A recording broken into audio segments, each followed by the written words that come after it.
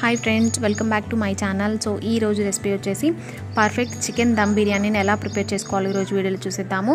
నేను 1 kg chicken తీసుకున్నాను. So దాన్ని బాగా వాష్ చేసుకున్న తర్వాత ఒక కప్ అల్లం వెల్లుల్లి పేస్ట్ తీసుకున్నాను. తర్వాత 2 స్పూన్స్ కారం వేసుకుందాము. తర్వాత 1 స్పూన్ పసుపు, తర్వాత 1.5 స్పూన్ సాల్ట్. సో సాల్ట్ మనకి తగినంత వేసుకోవాలి, మీరు సరిపోకపోతే ఇంకొంచెం సాల్ట్ వేసుకోవచ్చు. సో నేనైతే 1.5 స్పూన్ సాల్ట్ వేసుకున్నాను. తర్వాత 1 కప్ కర్డ్ తీసుకున్నాను. సో కర్డ్ మనం లెమన్ వేసుకుంటున్నాం కాబట్టి దీన్ని హాఫ్ అన్ అవర్ నానబెట్టాల్సిన అవసరం లేదు. సో మనం అప్పటికప్పుడు చేసుకోవచ్చు. సో అందుకని నేను మ్యారినేట్ ఏం చేయలేదు, వెంటనే ఉడికించుకున్నాను. సో తర్వాత దీంట్లో బిర్యానీ మసాలా అంటే మనకు బయట దొరుకుతుంది. సో బిర్యానీ మసాలాలని దీంట్లో వేసేసుకుందాము. దీంట్లో మిరియాలు, జాజికాయ, జాపత్రి, ఇంకా బిర్యానీ ఆకు, మిరియాలు ఇవన్నీ ఉంటాయి కాబట్టి మనం ఇంకా ఎక్స్ట్రా ఏం యాడ్ చేయాల్సిన అవసరం లేదు. సో ఈ ఒక్క ప్యాకెట్ సరిపోతుంది. సో బిర్యానీ మసాలాలు వేసుకున్న తర్వాత 1.5 స్పూన్ లెమన్ వేసుకుందాము.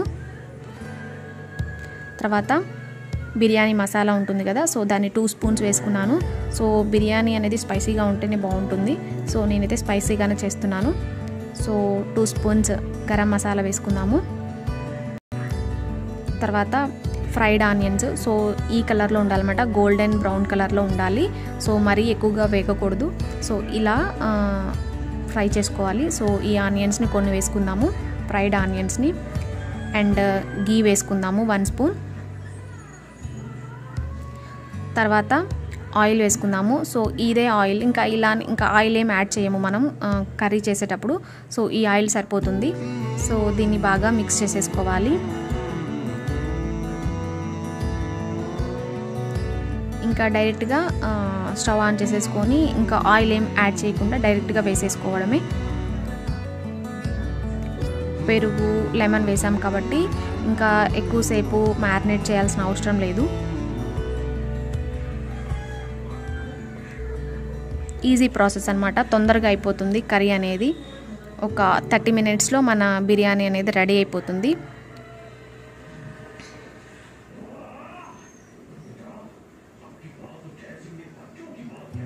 సో బాగా మిక్స్ చేసేసుకోవాలి. ఈ అల్లం వెల్లుల్లి పేస్ట్ ఇదంతా బాగా పట్టాలన్నమాట, మసాలాలు ఇవన్నీ. సో బాగా మిక్స్ చేసేసుకోవాలి. సో ఇందాక చూపించాను కదా ఫ్రైడ్ ఆనియన్స్. సో ఇలా ఫ్రై చేసుకున్నాను అనమాట, ఆయిల్లో డీప్ ఫ్రై చేసుకున్నాను. సో గోల్డెన్ బ్రౌన్ కలర్ వచ్చేలాగా బాగా ఫ్రై చేసేసుకోవాలి. బియ్యానికి 3 గ్లాసెస్ వాటర్ని పోసి సాల్ట్ సరిపడా వేసుకొని మసాలా దినుసులు వేసేసుకుందాము. దీన్ని స్టవ్ పైన పెట్టేసుకుందాము. సో నాన్ స్టిక్ కడాయి తీసుకొని స్టవ్ ఆన్ చేసేసుకొని ఈ మనం ఇందాక మిక్స్ చేసుకున్న చికెన్ ఉంటుంది కదా, దాన్ని కళాయిలో వేసేసుకుందాము. సో మనం ఇంకా ఏ ఎక్స్ట్రా ఆయిల్ని వేయాల్సిన అవసరం లేదు, వాటర్ కూడా ఏం వేయాల్సిన అవసరం లేదు. ఎందుకంటే దీంట్లోనే మనం కర్డ్ అన్నీ వేసాం కాబట్టి, ఆయిల్ కూడా వేసాం కాబట్టి ఇంకా ఎక్స్ట్రా ఏం యాడ్ చేయాల్సిన అవసరం లేదు. ఒక హాఫ్ అన్ అవర్ మనం దీన్ని వాటర్ పోయేంత వరకు మగ్గించుకోవాలి. సో ఈలోపు మన రైస్ను కూడా స్టవ్ మీద పెట్టేసుకుందాము. దీంట్లో మనకి కొంచెం సాల్ట్ అండ్ ఆయిల్ కూడా వేసేసుకొని 3/4 ఉడికించుకోవాలి. ఈలోపు మన చికెన్ కూడా ఉడుకుతుంది. సో ఈ ఆయిల్ అంతా ఇంకే వరకు మనం చికెన్ అంతా ఉడికించుకోవాలి. సో మన చికెన్ ఉడికేంతలోపు మన రైస్ కూడా పర్ఫెక్ట్గా ఉడుకుతుంది. అంటే మన 3/4 ఉడికిపోవాలన్నమాట. సో మన రైస్ ఉడికేసింది. సో ఇలా ఉండాలన్నమాట, మొత్తం కుక్ అవ్వకూడదు. 3/4 మన రైస్ అనేది ఉడికిపోవాలి. సో అప్పుడు మనం స్టవ్ ఆఫ్ చేసుకోవాలి. సో మన చికెన్ కూడా ఉడికిపోయింది. సో ఇలా ఉడికిన తర్వాత మన స్టవ్ అనేది ఆఫ్ చేసేసుకోవాలి.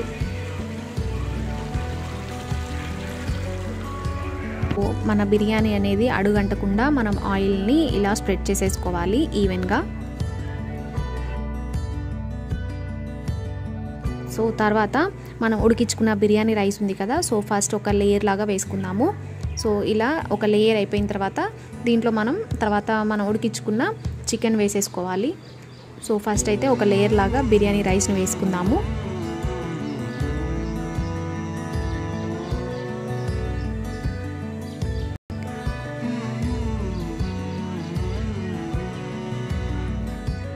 తర్వాత మనం ఉడికించుకున్న చికెన్ ఉంది కదా, సో ఆ చికెన్ని ఒక లేయర్ లాగా వేసుకుందాము.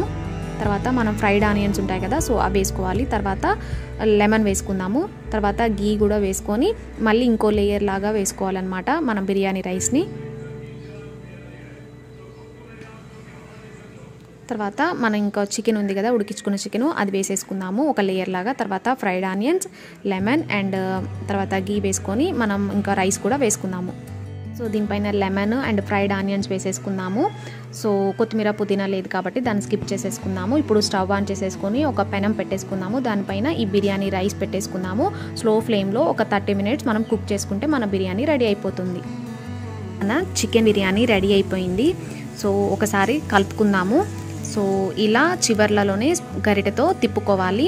ముక్క చిట్లిపోకుండా ఇలా ఈవెన్గా ఒక్కసారి తిప్పుకుందాము. సో చూసారు కదా, ఎక్కువగా ఉడకడం కానీ తక్కువగా ఉడకడం కానీ లేకుండా పర్ఫెక్ట్గా చికెన్ అనేది ఊడిపోకుండా పర్ఫెక్ట్గా ఉడికింది. సో ఇది ఫ్రెండ్స్ మన చికెన్ బిర్యానీ రెసిపీ. చూసారు కదా, చికెన్ బిర్యానీ మన ముక్క అనేది ఊడిపోకుండా పీసెస్ అనేది పర్ఫెక్ట్గా ఉడికాయి. సో మన ఎమ్మి చికెన్ బిర్యానీ రెడీ అయిపోయింది. సో ఇది ఫ్రెండ్స్ ఈరోజు వీడియో కనుక మీకు నచ్చినట్టయితే లైక్ చేయండి, షేర్ చేయండి అండ్ సబ్స్క్రైబ్ చేయడం మాత్రం అస్సలు మర్చిపోకండి. Thanks for watching.